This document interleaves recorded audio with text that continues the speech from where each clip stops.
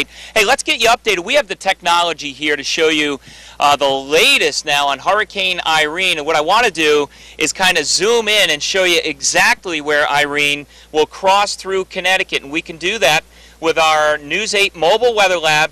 Take a look at the line here on the screen, and you can see where this would cross, making two landfalls. One would be the southern part of Long Island. The second would be in between Bridgeport and New Haven. So the eastern part of the state would have the stronger winds coming in off the ocean. And then this would continue up through Wolcott, right up through Farmington, Avon, and right on into Massachusetts.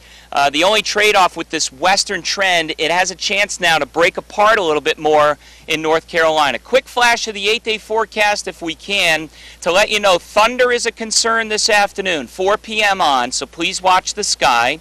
You're good tomorrow. You're good for most of Saturday, some heavier rain Saturday night, but the wind and rain combo with Irene will happen at daybreak Sunday through a good part of the daytime on Sunday.